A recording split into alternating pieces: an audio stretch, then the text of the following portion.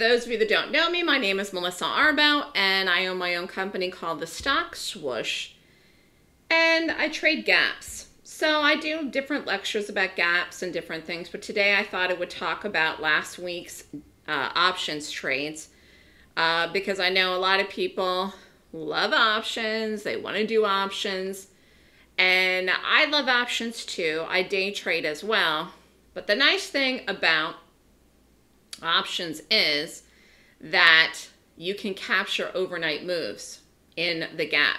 So last week was a week where that occurred. So I thought it was a good week to review gaps specifically, but I do day trade gaps as well. So if you decide and you want to come and trade with me, I do day trades, and the trading room is a live room where I do day trades.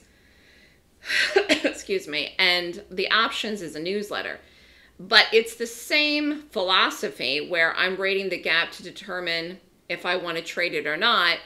And again, I'm trading momentum when I'm trading the gap, whether up or down. Now, again, we've done a few calls recently, not that many, to be honest with you. We're going to go over, like I said last week, where we had a bunch of puts.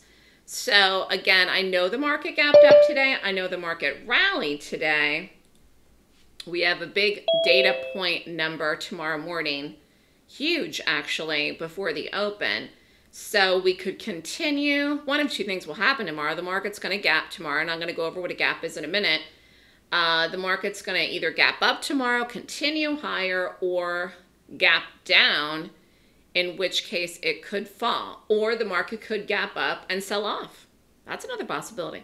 So again, we're living through very, very, I don't want to say crazy times, but they are kind of crazy. I mean, when you look at everything that's going on in the world right now, when you look at the hyper focus that we've seen on interest rates and the Fed's moves, inflation, again, it's an inflation number that's coming out tomorrow morning, and it's like the market wants to see a bad number so that the Fed will lower rates or something. I mean, again, it's just, we're living in crazy times right now. So what I do specifically does not really look at the fundamentals of the market or any stock specifically.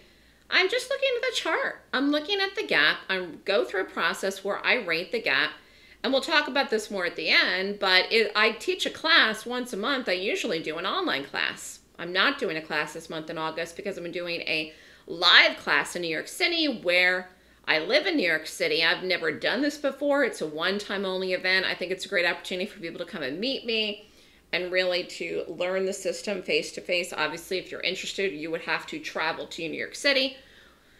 And if you're on the Northeast, that's a lot easier.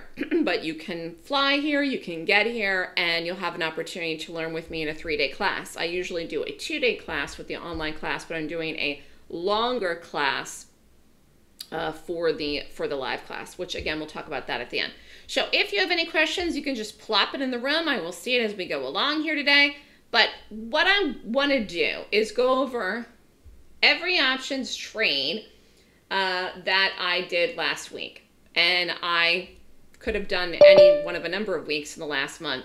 But again, it's just to show you an average of winners and losers. Hold on, here we have somebody trying to get in. And again, if you have any questions, you can plop it in the room. Let me just see here. Somebody is trying to get in.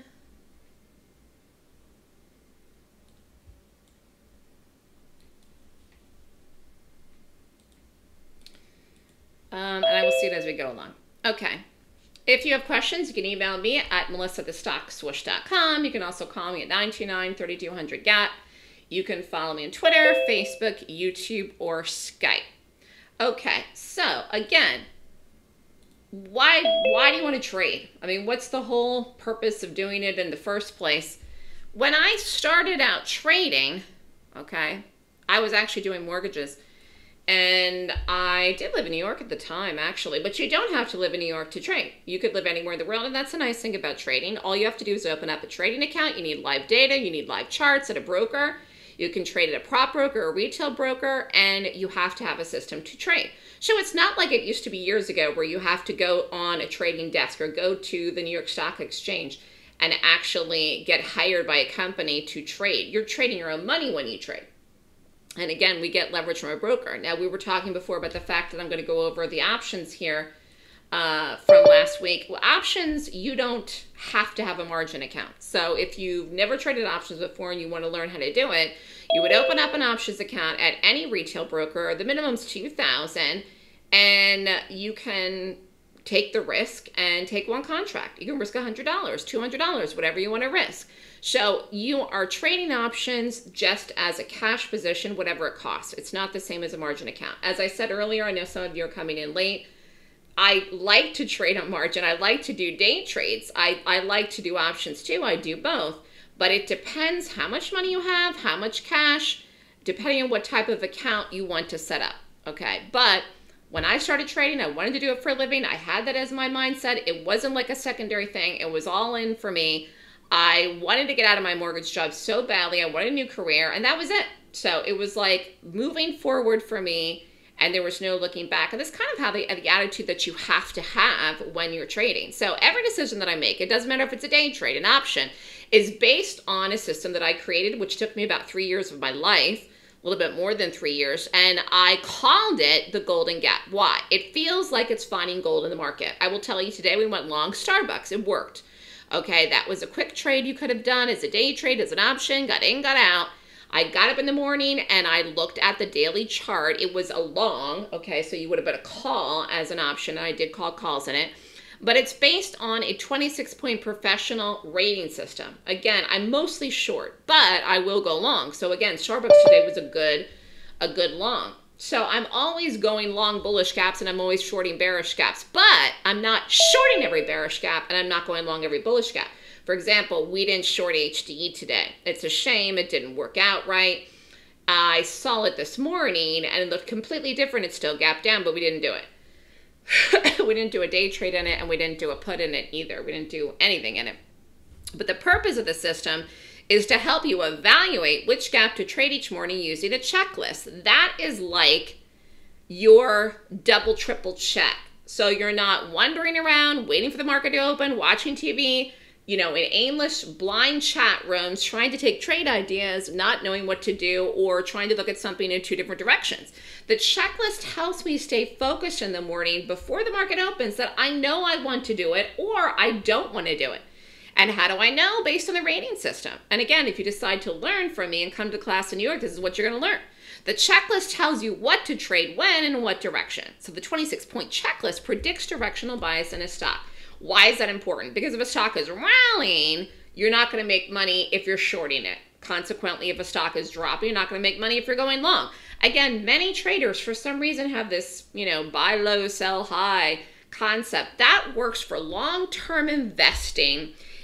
Say something like your retirement account or something. If the stock is dropping and you want to buy it long term, you think it's going to move up over the next 20, 30 years, depending on how old you are, in something like a long-term investment. That's very, very different than what I do. I'm an active trader. I'm in, I'm out. Even when I'm doing an option, I'm in and out. I could be in and out the same day. I could be in and out in 24 to 48 hours or in a week. Okay, so that's still pretty fast.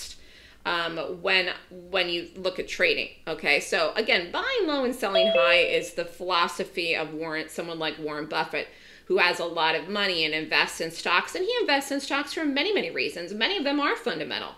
And again, right now, you're seeing different things. Again, I'm talking about, I mentioned HD. Again, we didn't trade that today, but that had earnings this morning. It was down, and basically their guidance was, sort of a problem because they were talking about higher prices, inflation, costs having to be passed on to the consumer, and guess what? The possibility of a recession or a slowdown that could affect their bottom line and people wanting to go out and spend money in their homes. When you think about people spending money in their homes and home improvements and things like that, we had a huge, big explosion of that when everybody was locked inside in 2020, 2021, 2022, and people were moving and spending money and fixing up their homes and things. And again, companies like Home Depot, Lowe's, they benefited from that. But things could change. Things could change if we have a crash in the housing market, or if, in fact, we get into a recession. which is debatable. And again, nobody knows what's going to happen with that. Nobody knows yet. And any questions as we go along here, I'm just going to type a hi right there. Can everybody see where I said hi? If you have questions, you can write it in there. Some of you I know how to chat. Some of you I think are new. Can everybody see the hi? Okay, so how do I figure everything out? Based on the checklist. So it's a 26-point checklist, and you got to learn what to look for. Once you learn what to look for, then you'll know what to do. That is how I make the decisions. That is what I do in the morning. That's how I knew I wanted to go long Starbucks today. And again, this is what you're going to come and learn from me. I teach you the entries, I teach you the exits, but it's really the checklist that tells me what to look for. And that's how I make money in the market. And whether you want to do this on the side, whether you want to do it part-time or full-time or whatever your reason for doing this is, it doesn't even matter in the end how much money you want to make. That has to do with how much you risk. You will lose, even if you have a lot of money, if you don't have a strategy that has consistently more winners than losers. So at the end of the day, you have to, no matter even if you have a small account or a big account, you still have to have a system to trade that has more winners than losers. I talk to people about this all the time. They always say, well, if I had this much money, I could make so much more. Not if you don't know what you're doing. Not if you don't have a good strategy. It has nothing to do with anything. You'll just lose more, okay? So even if you have a small account, you can do well with this. But again, your sizing has to be equal or close to equal in all your trades, and you still have to have a winning strategy. So what I decided to do was go over, and I could have done this, I just didn't have time. I'll do this maybe in the next couple of days for the email for those of you that are on the marketing list, or I'll put it on YouTube. I used my risk of an advanced trader risk, but I can show you results, like I said, in a couple of days or something with a beginner risk. There's any kind of risk you can take. You could take risk more than I'm risking. I'm using what I call an advanced trader risk. I've been trading for a long time, like I said, 16 years. So my average risk on my options is around $8,000. You could risk $1,000. You could risk $500. You could risk $200. The point is that your risk needs to be similar or close to equal. Danny, I know we've talked about that with you. And let me see who else is here. Rashish, I see that with you too. Now, I don't know how you're doing with that as well. Again, what do I mean by close to equal? This is not an exact science. If one contract of the SPY costs $500 and one contract of crowd cost $1,000, and I'm just making this up, then again, if your risk is only $500, you can't do the crowd trade. If your risk is $1,000, you would do 2 SPYs and 1 crowd. So you would have different number of contracts per trade. Because when I say it has to be equal to size, I'm talking about the dollars and cents, okay? Does everybody get what I'm saying about that with the consistency? And Sabina, I know you're new too. Do you understand that as well?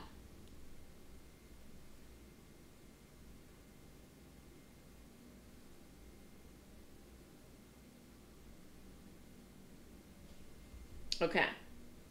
All right, so bottom line is when you're looking to do a trade, you want to have similar risk, money-wise, okay? It might be the same contracts, it may not. Like if we get something really cheap that costs like 50 cents, you can do a lot more of those. Okay, so anyways, last week, the win ratio of all the options we did was 77% win ratio. We had 10 winners, 0 break-evens, 3 losers, and we did 13 trades. 13 trades is a lot of trades. Again, I always say to people, pace yourself. So in other words, like if you're like, oh, I can risk $8,000 a trade. Well, are you going to want to be in 13 things at once though? Do you know what I'm saying? So knowing that it's an active newsletter, you should pace yourself with the number of trades you're doing. Like if you're like, oh my God, I can't do 13 trades even if I wanted to.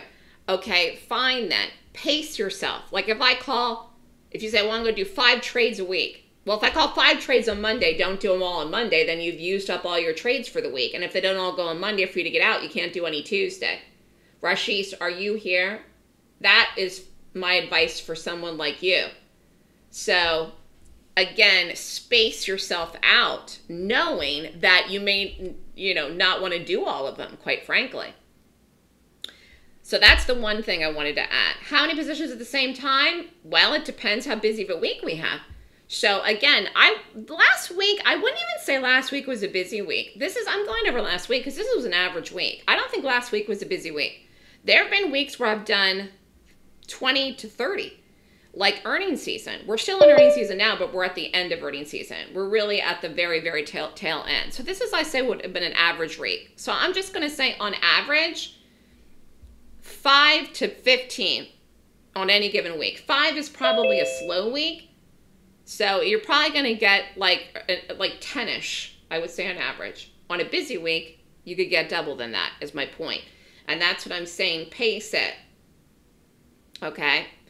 And again, I didn't have time to do, beginner risk. I'm not trading a beginner risk, but I will make the time for that and put it on YouTube or send it in an email in the next few days. I really, really will to help some of you. But that's not the point of today. Today is to go over what the possibilities exist for those of you that want to trade options. Again, talk about the gaps, and then go over how you can take any amount of money you want to risk. If you're utilizing the system, which my system is a winning system, that if you keep the risk similar and you book money on trades, you're going to be fine.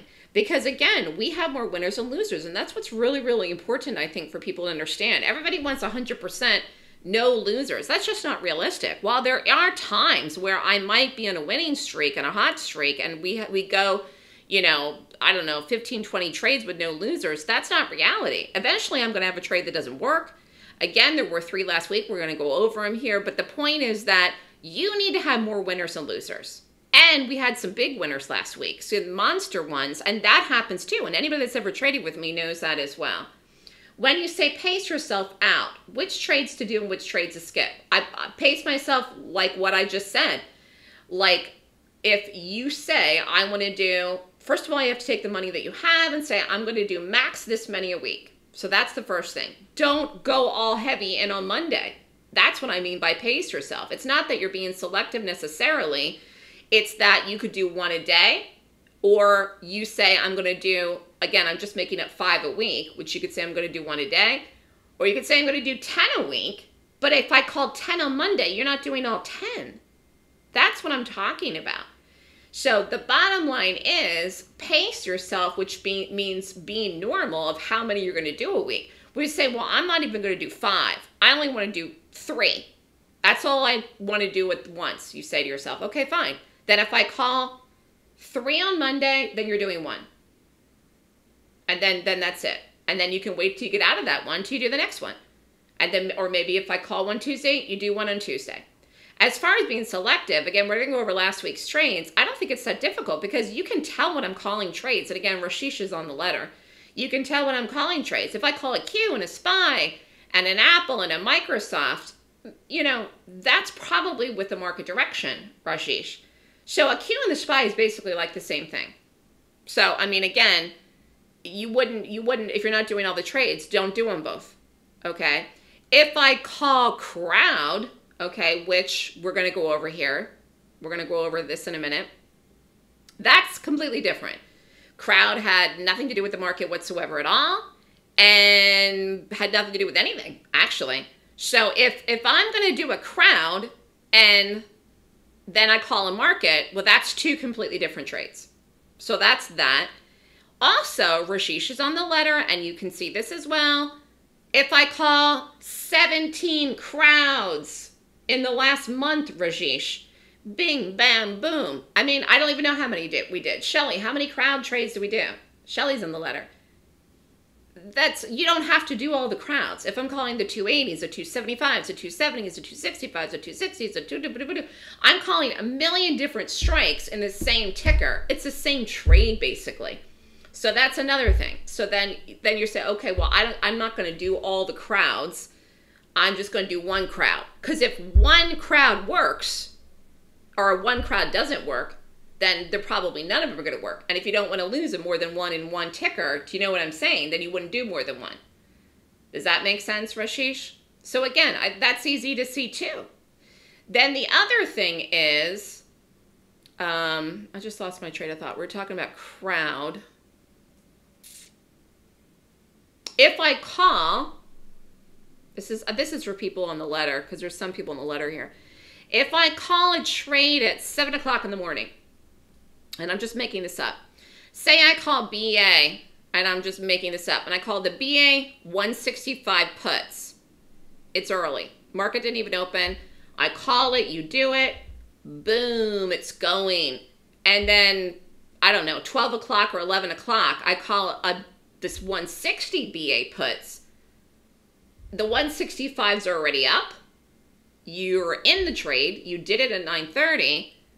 You could say, oh, you could get out of the 165s by the end of the day or before you do the other one, and then you could do the 160s. Or you don't do the 160s. You let the 165 ride, because again, it's basically the same trade. But if I call a second trade in something later, different strike, later in the day, you're already in the trade, it's already up, it's a different strike, it's already going, I can see it's going to go to the next number. You don't have to do that, Rashish, or you could book the 165 and then book the money and then do the other one and let it ride. So there's another idea. Okay, so that was a couple just cleanup things for people that are on the newsletter. Anyways, it was a big week. So average return on investment, and I have in here the 3 losers, which were 0% return on investment because they all went bust, and we're going to talk about that as well. So if I take a trade and it never goes right for me, then I lose in it. And if it doesn't, I make money. And again, we're going to talk about that here. How do I make the decisions based on the gap? It was a huge week. Again, we were in trades and they went in our direction overnight, which is one of the biggest benefits of trading options. To be honest with you, I think that every single person that does my class or anyone that does learn my system should do options. Now, that does not mean that you have to do options right away. You can come in September, you can take the class, you can start day trading in the room, you can follow me in the room and do the day trades, because I call the exact entry, stop, and everything in the room, and the exit. But the options are a newsletter that get emailed to people, and I think eventually people, if they don't want to do options right away, need to do them, because you're missing these massive, huge moves that happen overnight if you're not doing options with us. And it's very beneficial, especially if you have a small account, to get these kinds of moves, because you know, like one of the trades in here we're going to go over was a 700% return on investment.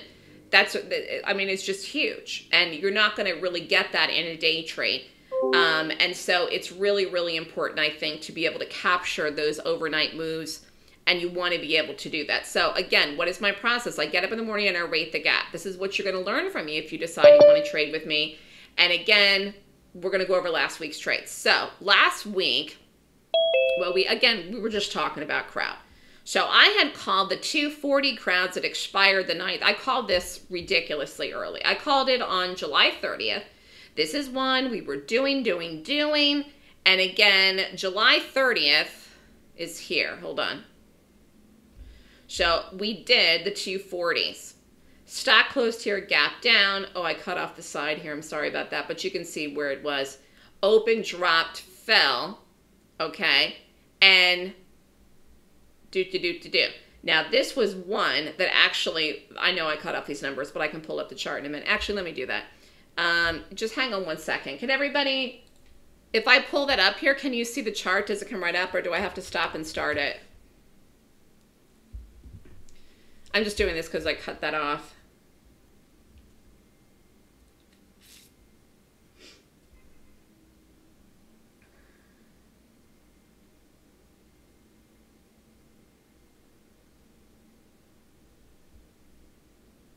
This is loading.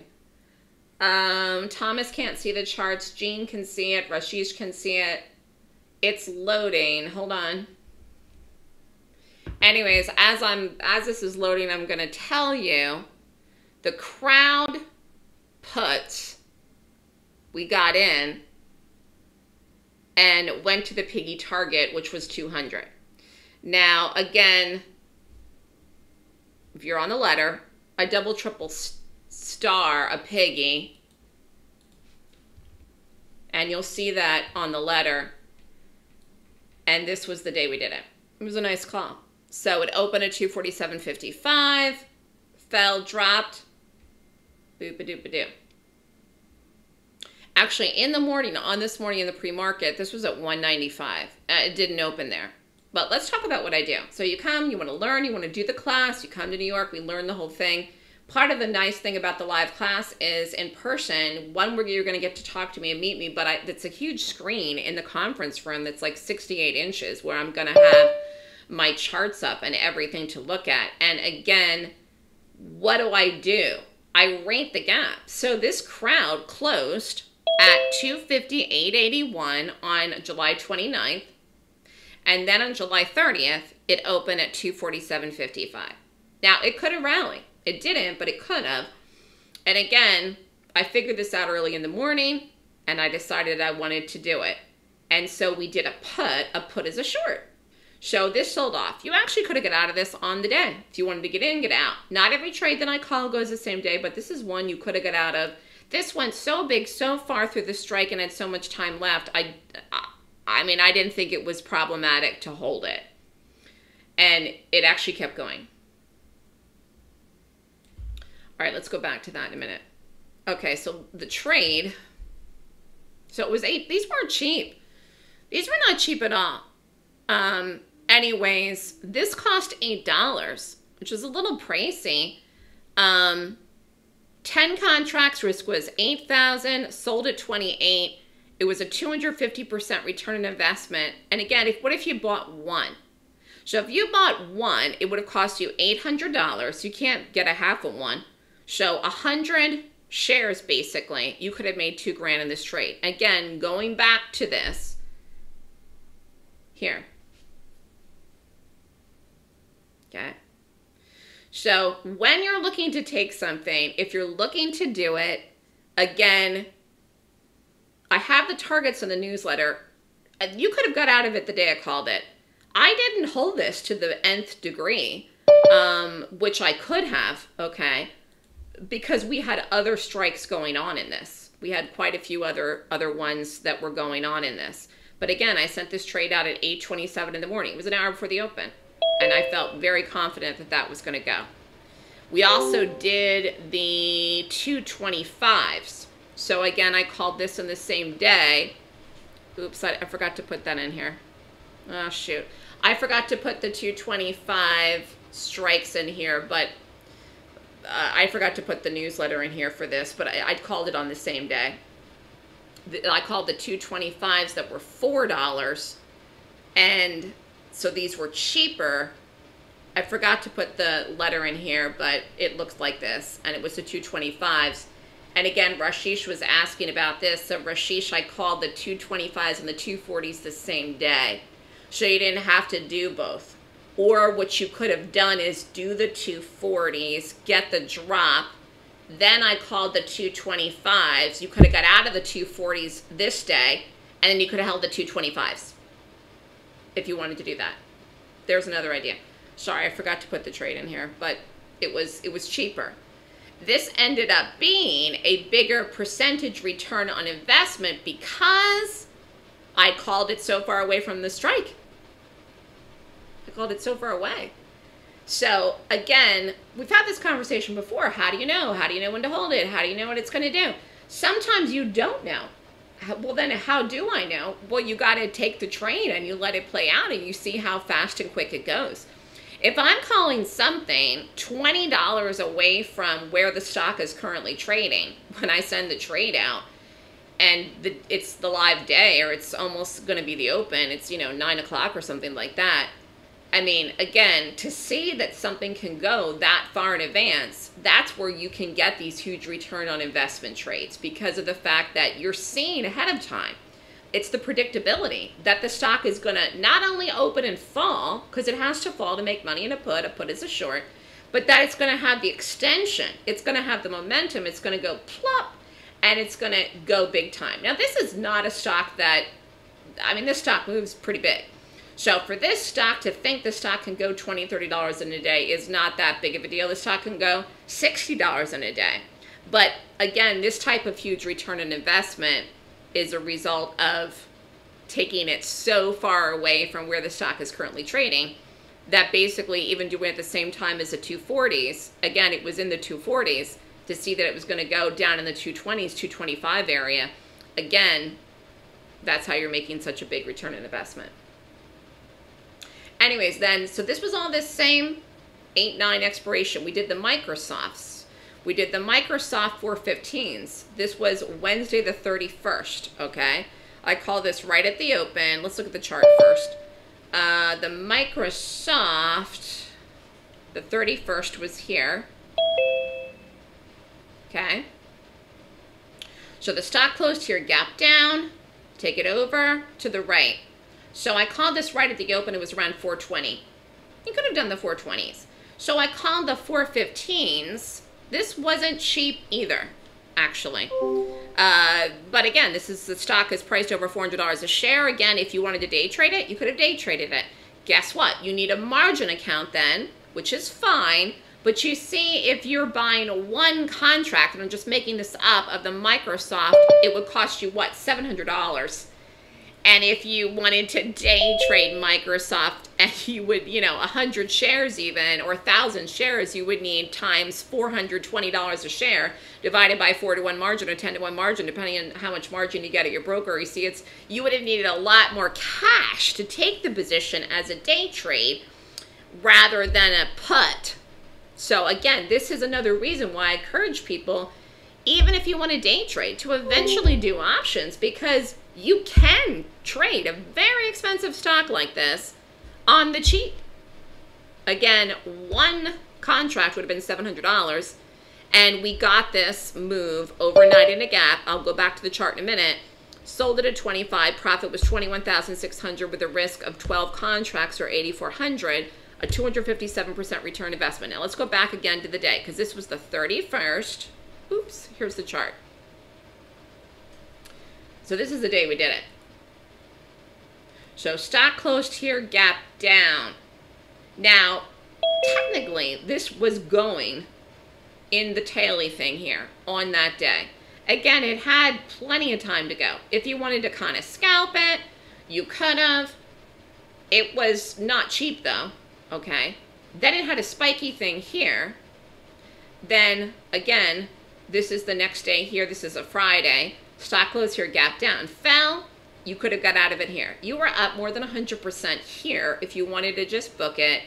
It dropped down. It was $10 in the money through the strike on the Friday. It was around 405. That was more than 100%, and you could have booked the money. You could have just called it a day.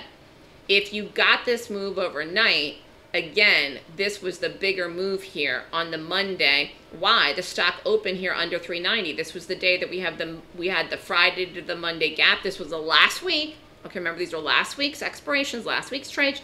From the Friday to the Monday, this was the big move. This is where everybody that was in every trade that I had called made a lot of money. Some people were in everything. Some people were in some things. Again, I had booked some of the crowds. How do you place an overnight order for an option? You don't do it overnight. You do it during the day. You can only trade options during the day, but you would hold the trade overnight. And that's what I was talking to you about. You did a swing trade the other day, Sabina, where you basically were on cash or 2-to-1 margin, and if the trade had gone against you, you could have lost an unlimited amount in that trade. In an option, if you risked $100 or $1,000, if the trade goes against you, that's all that you would have lost. You could do it at a market order, a limit order. It's neither here nor there. But you can only do an option during 9:30 to 4. Anyways, again, beautiful move, dropped. Again, that was a put. Now this was a good one. So then on August 1st, at 11:06 was late, we did the Mu 100s. Again, I saw this was going. I saw it was falling. This was the biggest one that we had last week. So this we did Thursday. Why was this so good? It was dirt cheap. It was $1.60. Again, some of the market trades we've been doing as puts have been very expensive lately. Again, compared to what the market's priced at, the SPY is over $500 a share. It's still cheap when you think about what you're paying for an option versus doing a margin trade. But this was really, really cheap. 160.50 contracts, sold at 13. Again, this is getting out of it the 5th. This was a 713% return on investment. And again, everybody that did this trade, that was in this trade, made money. So let's look at the Mu chart. 8-1 was here. Stock closed here, gap down, open, dropped. Boom. So again, take it over. So where I called this, it was late. I called at 11 o'clock. That was kind of late. I'm glad I did it, but I saw it was going to go to 100. And again, we had a whole week to get it there. We didn't need the whole week. Okay, we didn't need the whole week. We got it down. And again, you could have got out here. This was a huge trade here. I don't know what it was. It was well over 300% if you got out of it on the second. Again, what is the benefit of doing options? A fixed risk. It's like the insurance where you can only lose what you risk. And you're basically, I don't use stops. If I lose in the trade, I lose in the trade. We're going to go over the losers here in a little bit. If you're in it and it gaps in your direction, I don't care if it's up or down, whatever, you are up money as soon as you get up in the morning. And if it could be through your strike. So again, it could be through the number. So in this case here, where this closed on Thursday, it was Thursday, August 1st. All right. It gapped down here in the morning. It was through the strike on the morning of here. I'm just take it over. You see this? Here's 100, and it was under that. And you had a week left. That was on the 2nd. Okay? So that was one that went to the piggy target. So again, did I know that would go $15 in the money? No, I didn't. But I thought it would fall. It would have momentum. It would sell off. Remember, what is a put? A put is where it's a short. Okay, so it's got to sell off to make money. Again, just like if you're buying a call, it's got to move up. That's a long. It's just a different way to do it. Then we did the BA 175s. This BA, I still really like this BA. In fact, I was looking at that earlier today near the close, and I still really like this BA. This August 1st, I did another late trade. I did the 175 BAs. This was cheap, $2, sold at 12. Again, got in it and out of it on the Monday. This was a huge trade, 500% return investment. What if you risked, again, what if you did 10? Just making this up. I didn't have time to do the beginner amounts. What if you risked $2,000 and you sold at 12? Okay?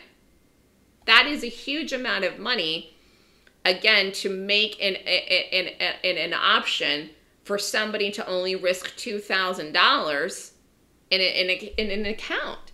It's just for people that are looking to try to,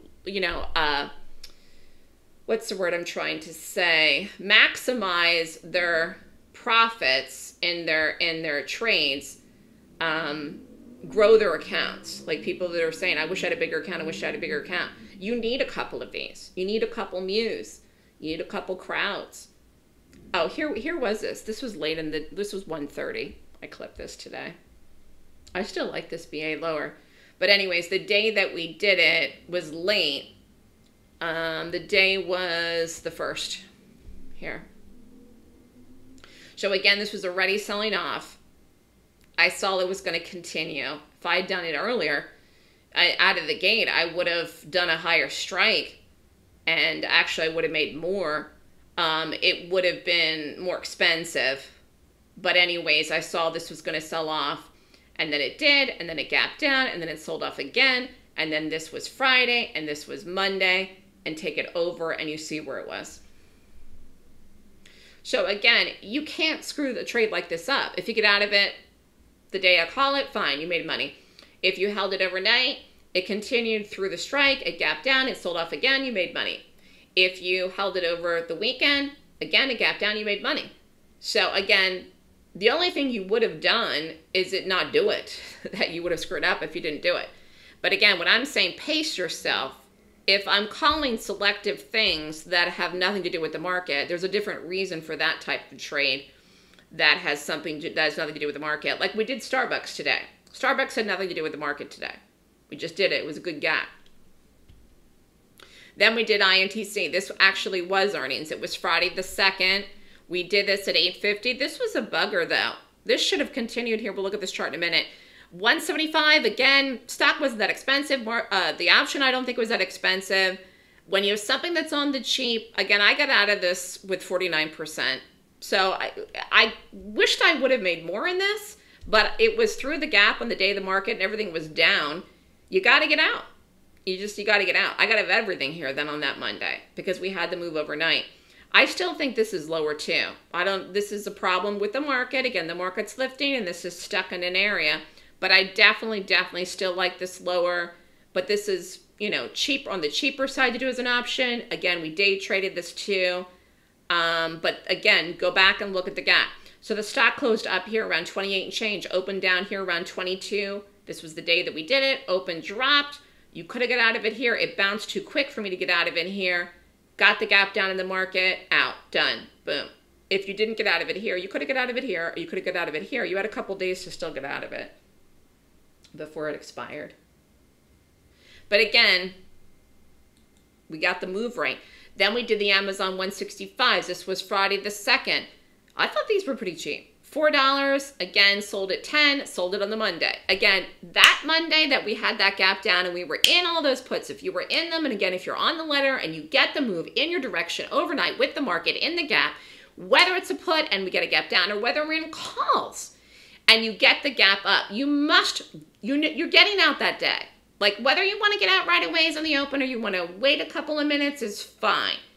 You're getting out. Like again, the point of trading is not to hold everything to the last day of the expiration, even if it's up, even if it's through the strike. Things can reverse. You've seen that in the market. And it's also not to hold and squeeze every penny out of something.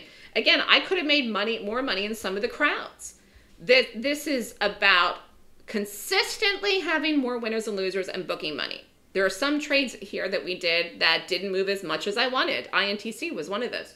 Then there were some that I was surprised and went bigger than I thought. And again, Mu was one of those too. So you don't know. It all evens out, but you've got to be able to do the trades. But this here we did, this closed here, gap down. Here was the Amazon, got the drop. Here was Friday, Monday, boom. And again, what's crazy about this, although I don't know why anybody would have waited on this, if you actually got out of this on the close on Monday, it was still $5 in the money. The trade still would have been up, which is ridiculousness. It closed around 160. We did the 165 puts on the Friday before. You literally still would have gotten out of that with profit if you totally screwed up the exit. But again, if you get up in the morning, you must check your trades and see what you're in. That's something that you need to be doing. Anyways, we also did CVX, which is oil. We've been watching that. We've been watching that a lot lately. We did this on Friday. This was okay priced. $3, sold at $6, 100% investment. We did it Friday. We got out on Monday. Oil's very volatile. Very volatile. Again, I thought this would have gone more than it did. What are you going to do? We could have gotten this in this early. Here was the gap. Stock closed here, gap down, fell off a cliff. Stock closed here, gap down, boom. This is the day we did the 150s, and then poof, this was the day with the market. Again, sometimes oil goes the opposite direction of the market. You saw that the market's been rallying the last 2 days, and oil's been kind of selling off a little bit. I don't think that's always the case, though. It used to be years ago that oil would be the opposite direction of the market. Now that's not even the case.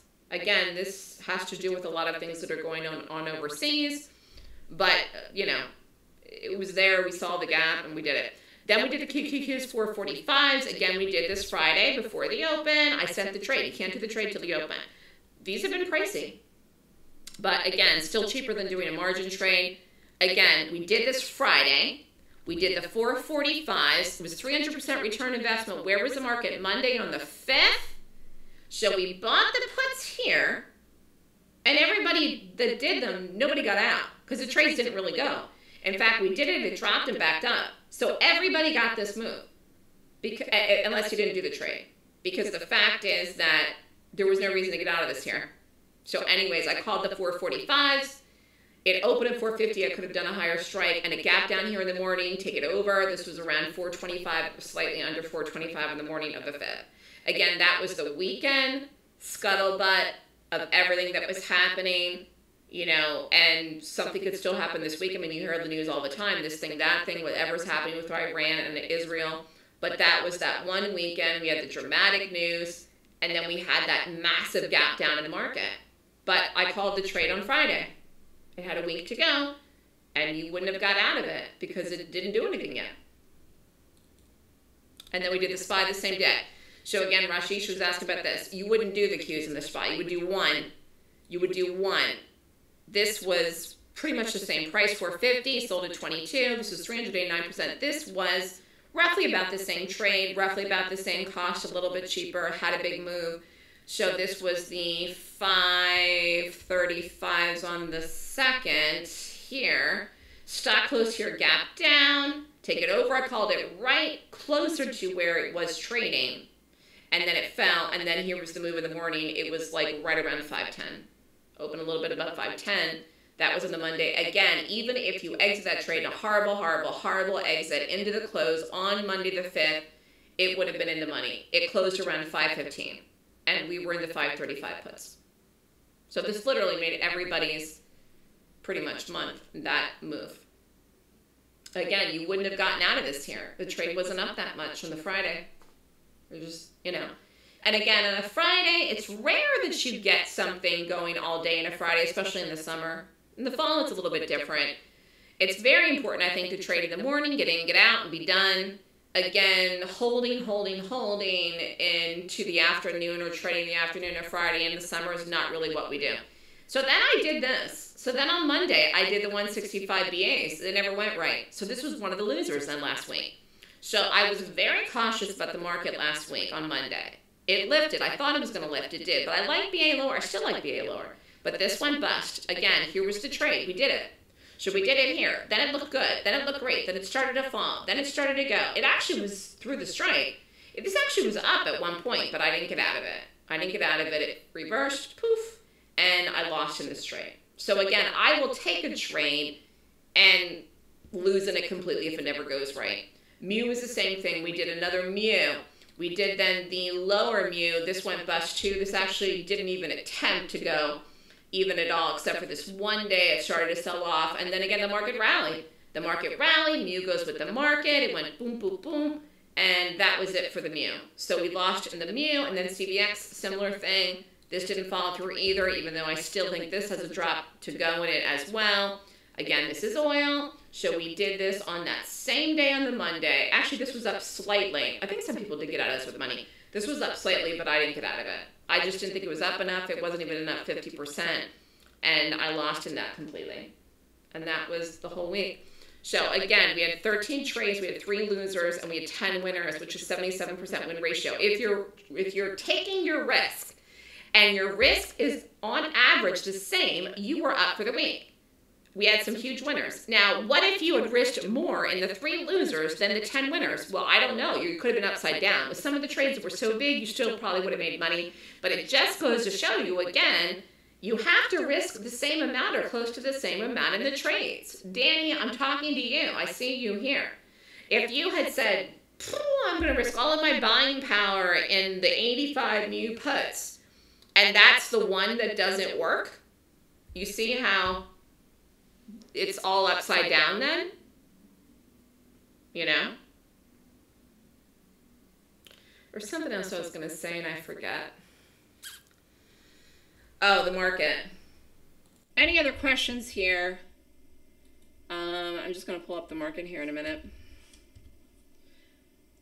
Any other questions about anything I just said before I say something else here?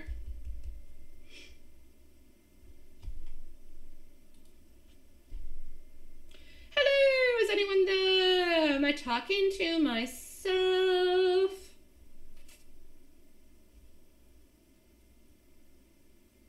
Rashish is good. Anybody else? Rashish, did I clear up some of these things for you? Sabina is there. Sabina's coming to the class in New York. She's already signed up. All right, so when was the last time that the market made brand new all-time highs? Like, when was the last time where you could really, you know, say, ooh, this market's fabulous? Let's just go back. It was a month ago. It was more than a month ago. So 710, 503.52 was the high, and then 503.28 was July 11th. Feels like a long time ago. It's basically a couple days after July 4th, and here we are. In a couple weeks, it's Labor Day. That's how fast the summer's gone. Today's the 13th, so that was more than a month ago. You can see here that despite the rally today, which I didn't participate in, we went long Starbucks, but I didn't go long the market. Even still, you can see how far we are off the highs. You see it? the SPY.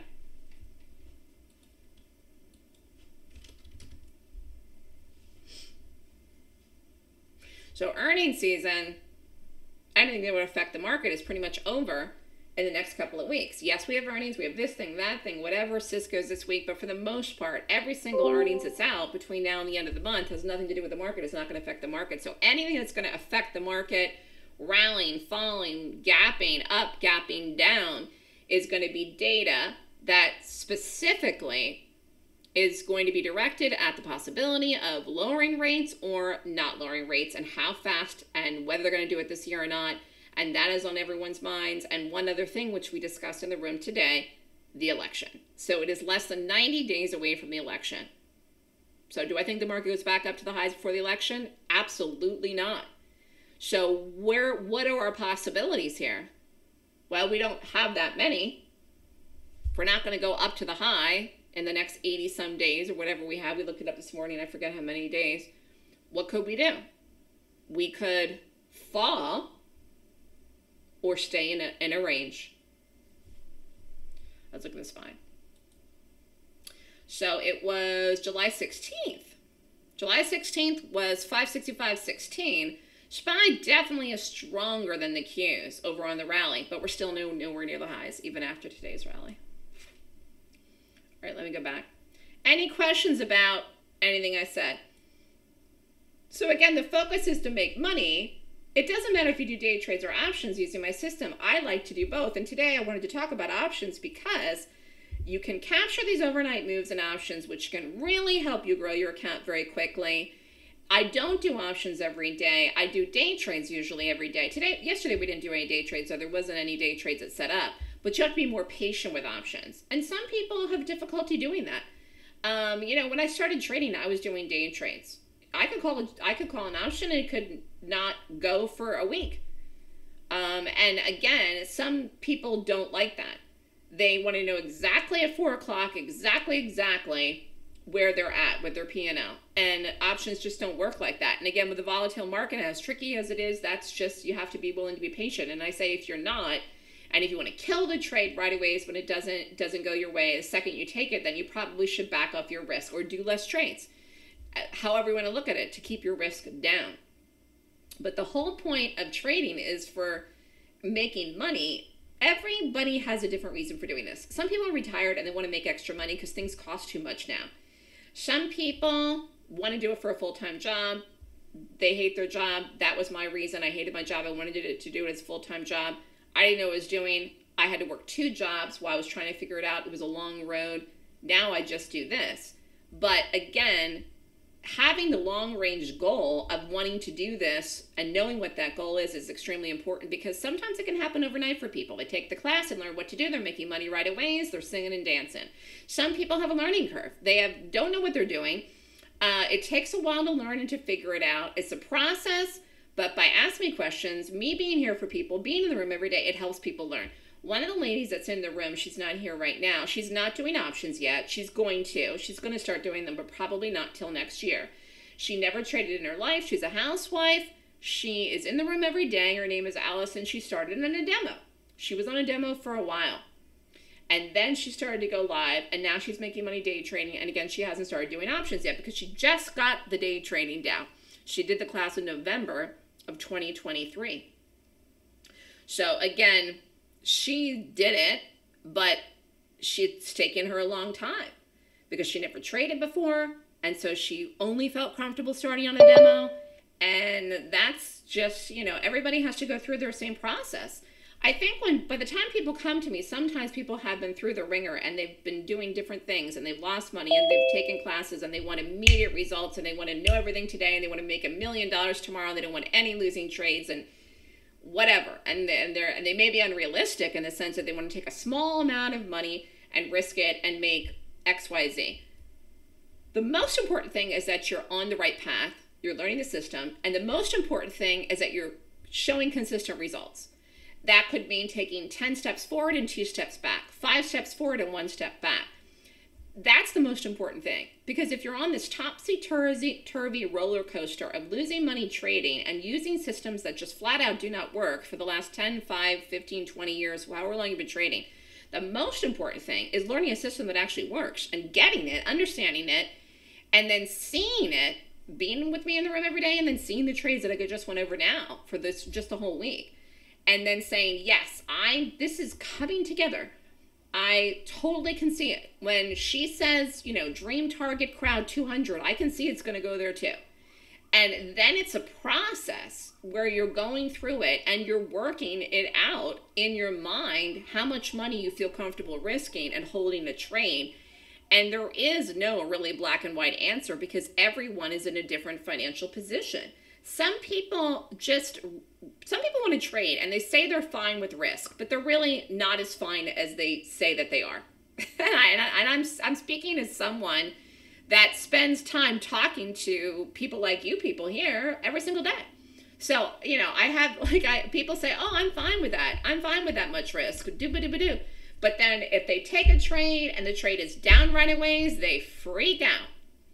Even if the trade goes on to work. And I said, well, you probably have too many contracts, or you have too much risk on, or you don't understand something. Let's go over it.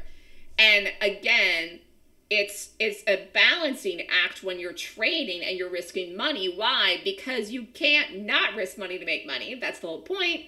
This is also why trading is something that is a very small, select group of people that are good at this, to be honest with you. You almost have to have the personality where taking risk and the possibility of making a lot of money is actually really exciting to you. Therefore, you're willing to take the risk. Now, the risk cannot be risk for risk's sake. Okay, the risk has to be, it's that you rated the gap. And it is a calculated risk. And you have it all pre-planned in the morning before the open, whether it's at 6 a.m., 7 a.m., 8 a.m. You say, I did all the pre-work. The rating system, this is all the stuff you learn in the class, that's the confirmation to give you the conviction that this is worth taking the risk. This is worth putting the money on the trade because I rated it and it rates 20 points or 21 points or whatever it is. So you're not just taking blind risk. You're not saying, I'm going to go long the market because Kramer says that after today's number, they're going to lower rates 1.5% between now and the end of the year. That makes no sense. Nobody knows that. And that's not a strategy whatsoever at all. Now, again, you could have gone long the market today because the market gapped up. I get it. It wasn't a good gap for me. It wasn't a good bullish gap for me to buy the market today. It very well could have failed. Again, so I don't go long every gap up. I don't short every gap down. But I utilize my system, and in doing that, that helps weigh, again, and balance out the risk, because until you understand what to do, you know, you have to go through the process of rating the gap. And that's why, like someone, and I'm just using Allison as an example, who never traded before, she went through the process and traded on a demo to make sure she did understand it, to convince herself that she could do it and press the buttons.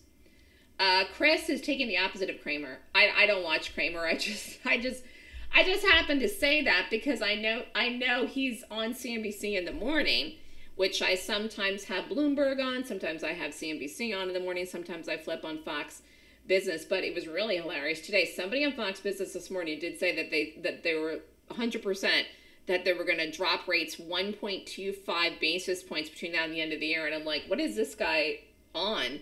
Like, what is this guy smoking? Like, I can't believe anyone would even think that at this point. Not that it matters. Not that it matters, but anyways, I mean, pundits that are on TV giving their opinion are not active traders, number one. And number two, they get paid to be on TV and give commentary. Whether they're right or wrong is, you know, again, taking financial advice and deciding to do trades from people that are getting paid to give financial commentary, they very often flip. If the market starts selling off like a hotcake between now and the end of the year, all of them will be bearish. So you take it for what it's worth. You have to understand what's going on in the price action and the chart, and you have to believe in it yourself, and you have to understand why you're doing it, and you can't take ideas from strangers. And I may be a stranger to you, but that's the benefit of coming to New York. If you come to New York and meet me, I won't be a stranger to you anymore. Number one, it makes it more real for you to take the class with me in person, and I'm going to teach you my system. so that you understand why I think crowd is going to fall, or why I think Starbucks is going to rally today, or why I think XYZ is going to happen. You know, you will go through and do it yourself. Starbucks was a good gap, and we went long Starbucks, and we made money in Starbucks. And that's what we did on that. And again, it's so rare that I would go long. We can pull it up at the end. Any other questions? So again, you know, we're in a world right now where you have to empower yourself. If you're an independent person, if you're independent minded, if you want to work for yourself, you will learn a complete system. It's called the Golden Gap. You will learn it from me. And again, it's a class that I teach normally online, but I'm doing a live class in New York City. This is a one-time only special event. I've never done this before. I'm not planning on doing it again because it was a lot of work to set up the class and, you know, the space and everything, but I'm excited to do it. It's going to be great. People are coming. It's September 20th, 21st, and 22nd. The class tuition is more expensive than the online class because obviously I have to pay people to staff it and then rent the space. It's $12,999, and the benefit of this is you will learn in person from me. It's a 3-day class. The online class is normally a 2-day class, and you get all the subscriptions with the cost of the live class, which will help benefit you until the end of 2025. So you'll get all my trades. So if you want to stay in the room and in the letter, you wouldn't have to pay anything again until January 2026.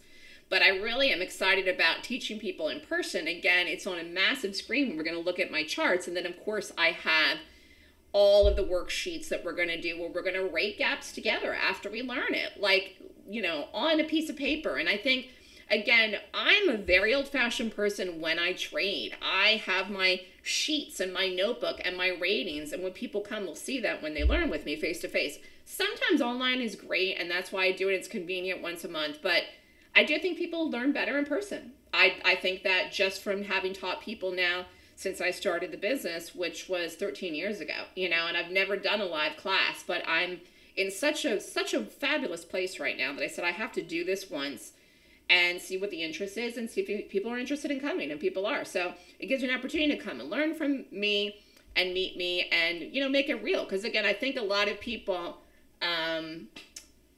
you know, just after they're trading for a while, they kind of forget the fact that trading is something that's real and trading success is real, and then you'll meet other traders. Let me pull up the Starbucks. Brad. Whoa, look at that invisible tick. That wasn't there earlier. Do you see that? Whoa, 509. Does everybody see that? Whoa, that wasn't there earlier. Look at that.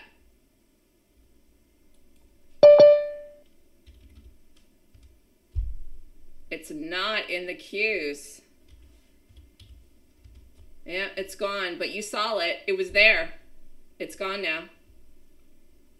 All right, let's go back to Starbucks.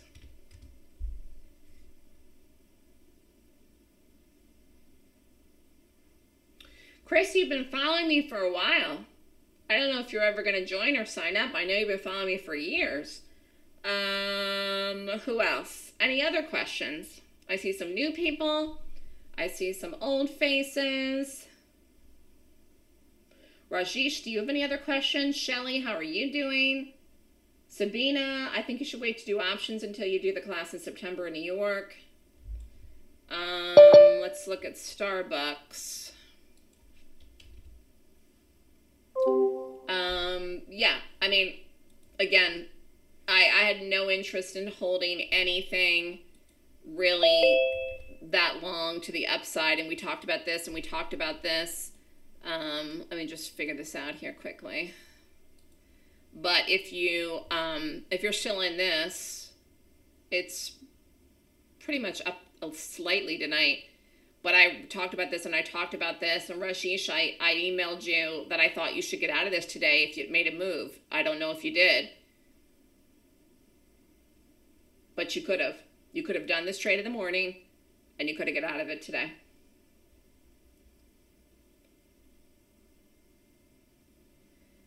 How to take a proper exit. Well, first of all, you can always ask me. You did get out of this? Here, we'll go over the day trade and then we'll go over the option.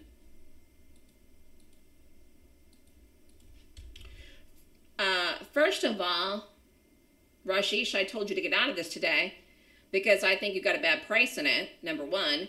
And number two, you have a lot of other trades on that you're waiting to go, and I thought it was important for you to book money today. So that's that. I also thought 95 was a good target, and it went through 95. It went basically to 96. So, I mean, it was good enough. And the market is an unknown. We have a big number tomorrow morning at 8:30. This whole thing could turn around. I don't know. We could continue higher, but what if we don't? So again, you're at the mercy of something where you're giving up the possibility of profits that you could completely give back, and something that you could book money on a Tuesday. Just book it and do it. You know, this isn't a crowd trade. This isn't like this is just like a trade. Anyways, we did this in the morning. We got in, and poof, we got right out of the day trade. We were in this. I had a good exit in this for the morning. This took a long time to make the move later on, but we did a quick trade in this, in and out as a margin trade, as a day trade, and then we did the calls. And then it went.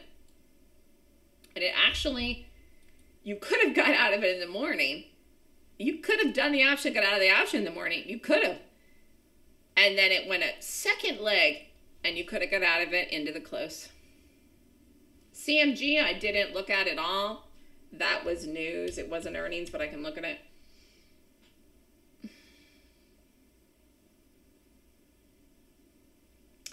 I didn't look at this at all. Gosh, I haven't looked at this in 100 years. This is the one where the stock split. I haven't looked at this since the stock split, to be honest with you.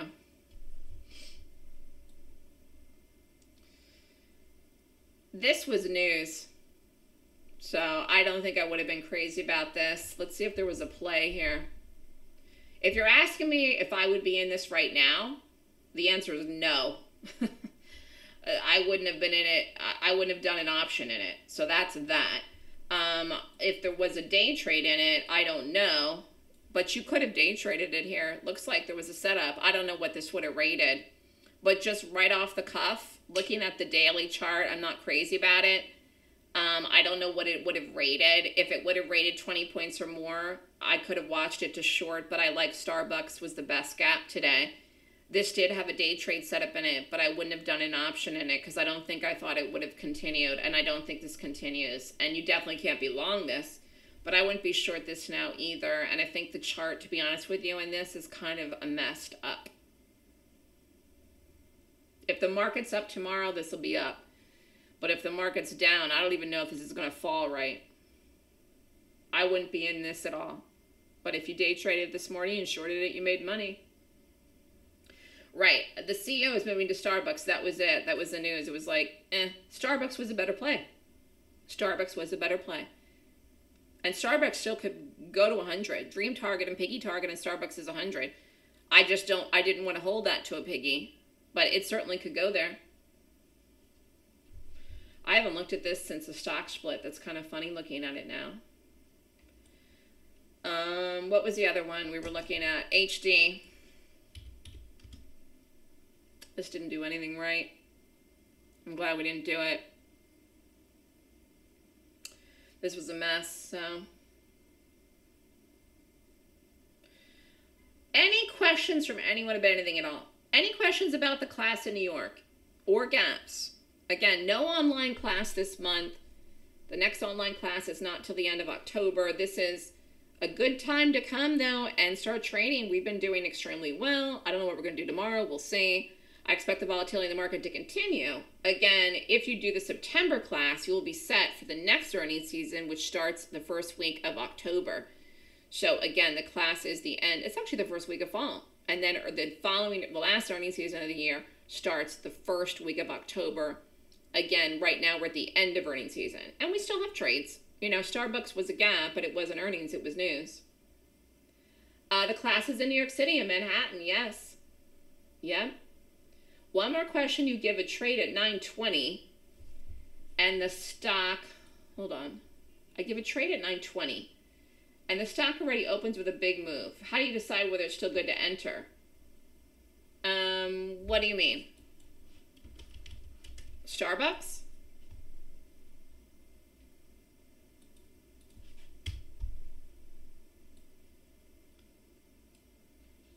Well, I don't know what you mean by a big move.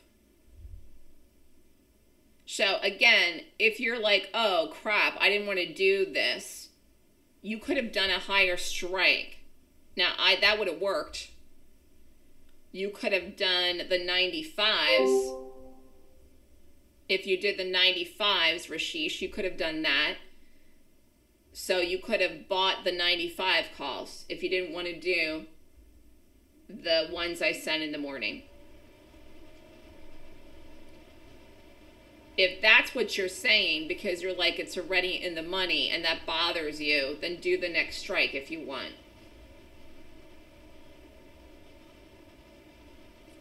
But that doesn't happen all the time. That doesn't happen all the time. But you can always adjust. But I don't think these were that expensive. If it's something that's out of your price range, you know, you say, oh crap, I can't afford this one, I'm going to do the other one. That's okay.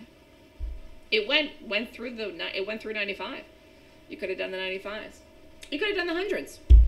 You could have bought the 100 calls out of the gate. They would be up. But, you know, and again, this could very well go to 100. I wouldn't be surprised if it does, but I had no interest whatsoever at all in holding anything long at all. There was something else I was going to say and I forgot. Anyways, if you're thinking about signing up for the live class and you want to call me and ask me questions, you're more than willing to do that. I'll put my phone number in the room.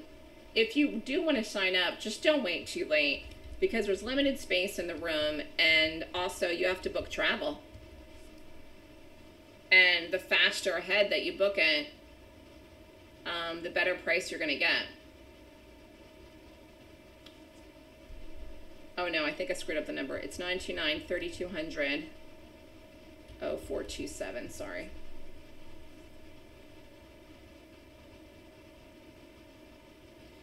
There was something else I was going to say. We were talking about the market.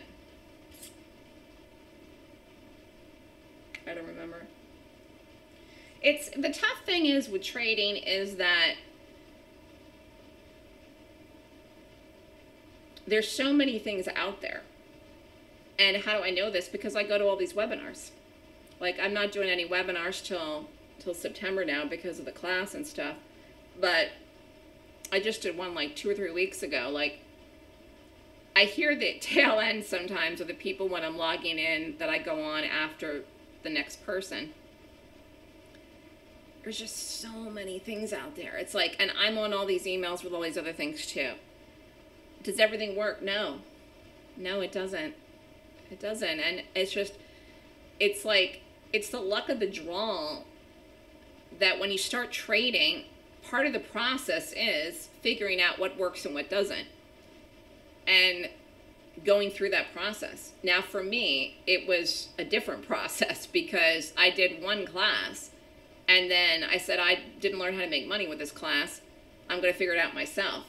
That was a very long, hard road. That was an expensive road for me to travel, but that's always a road that people can take, but you really need to bankroll yourself to do that. So even though you might take classes, realize that you didn't learn anything, waste money on the class, lose money in trades, it's a process of elimination once you go through it and then you find and encounter someone like me and say, wait a minute, this makes sense. Because again, many people are doing the opposite of me. They're doing gap fills. They're buying dips and all kinds of things like that. Is not what I do. And it does not consistently work to make money in the market. And again, I don't short every bearish gap down or go long every gap up. It's selective. It's selective process, trying to find one good thing a day. But, you know, it is a road that you're traveling on to try to connect with the right person, the right teacher, the right mentor, and the right strategy that's going to work for you. And it's a process. No one decides that they want to trade, takes one class and starts making money immediately. That's very, very, very, very rare. So, you know, just know that if you've had these trials and tribulations and ups and downs, you're not alone. Everybody goes through that.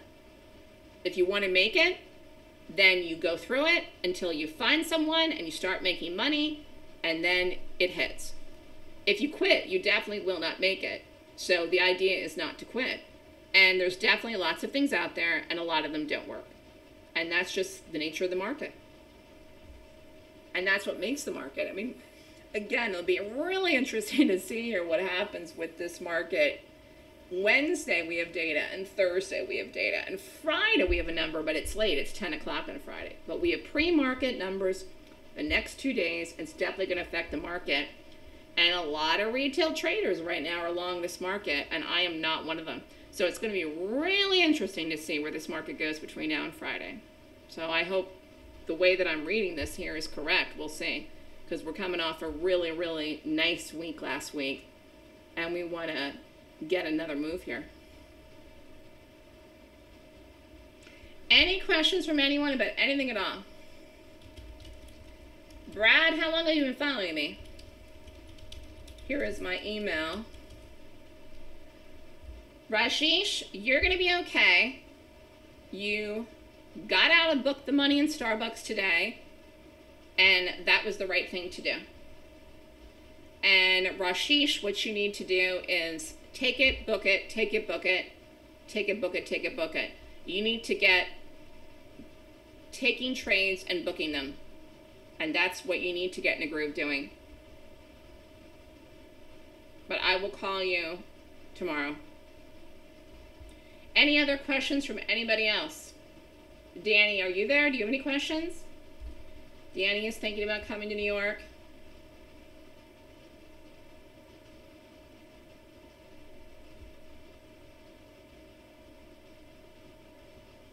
The one class I did was a live class, actually. It wasn't online. It was a live class I did in New York when I did it. It was so long ago. It was a good experience. I met people and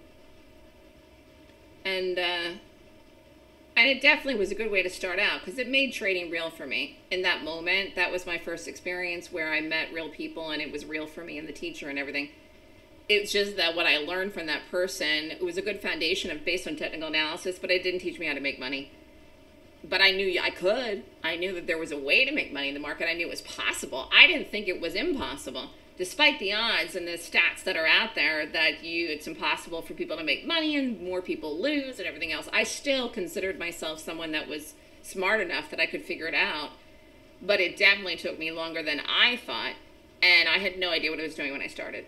And it was just a process of winning and losing and trading and going back and forth, and it was very difficult. But once I figured it out, you just proceed. And I think it's the same way with people that are trading with me for a long time. I mean, I have people with me now for more than 10 years, which says a lot. They don't need to be trading with me anymore. They could trade by themselves, but they want to hear what I have to say. They're making money with me. The cost of the room and everything year over year covers more than what they earn more than that being with me, and they want to hear my analysis every day. Rashish, you've got to get in a habit formation for a couple of weeks, and you got to get yourself situated, and then hopefully you can do the online class at the end of the year or something, like maybe in December or something. You have a lot to learn, Rajesh. You're like some of the things. What did you want to do? You wanted to buy something. Before we go, what was the stock you wanted to buy? I said, what the heck? Well, you wanted to buy something. And I said, please don't. PLTR, was that it? Let's look at it. Rashish wanted to go long something. Or no, you were in something that you took a big hit in. That was not a trade I called. Was this it? Was this a one? You took a big hit in something. Was this it? Oh, this is the one you asked about. What was the trade that you were in before you met me that you lost in, that you took a big hit?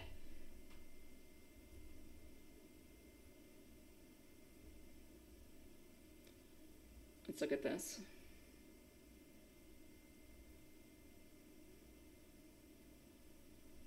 It's taking forever here. Are you still in this?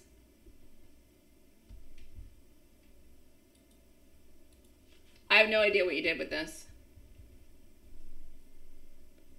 Did you do this trade? Didn't you do this trade? Or you were thinking about doing it?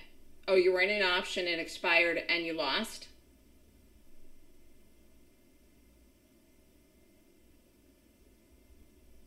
Yeah, I don't know what you're doing here with this. There's plenty of other things to do that are a heck of a lot better than this. Even if you thought this was higher, there's like a million things better to do than this. So I don't know why you initially got in this, if it was some kind of newsy thing or something. Well, it rallied because of the market, though. Look at this. This is the last week, and so is the market. So this did have a rally, but it was because of the market. But there's a heck of a lot better things to do. If you really want to go long something, here, we'll go back over to where we were today. If you were like, I have to go long, I can't live without going long, this is a better long here. This Starbucks.